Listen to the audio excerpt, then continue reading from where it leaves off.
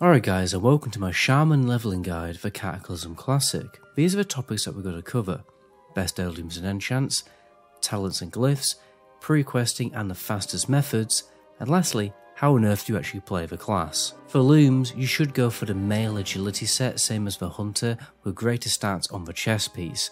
For weapons, you can go for the mace or the dagger, both are very good. And with a new collection tab, you don't have to farm two of them anymore.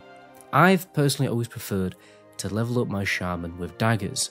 It just feels amazing with that flurry talent on all your weapon procs popping off. If you already have a two-hander heirloom and you can't be bothered farming more badges, you can use the two-hander once you unlock Storm Strike. It's not too bad, it's quite powerful, but remember, you can no longer use Lava Lash, which is way more powerful in the later levels for cleave DPS. I'd recommend enchanting your weapons with life stealing. You will self-heal so much with it while leveling a shaman, it's great. Now the spec I'd recommend the most would have to be enhancement. It's very efficient now, has great cleave DPS, it's very fun to play. You now get Flame Nova, very low level, so taking on multiple enemies is very easy. You also get a movement speed increase in talent, similar to a paladin's Pursuit of Justice, which, you know, helps moving around a lot faster. If you're doing pre-questing guys, the best ones to get are definitely the dungeon quests, even the daily heroic ones, but the weekly raid quest won't grant any XP.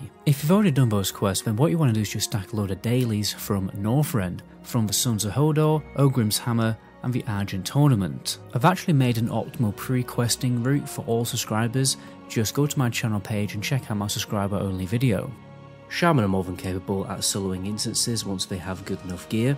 I like to do this while I'm waiting for the dungeon finder to pop.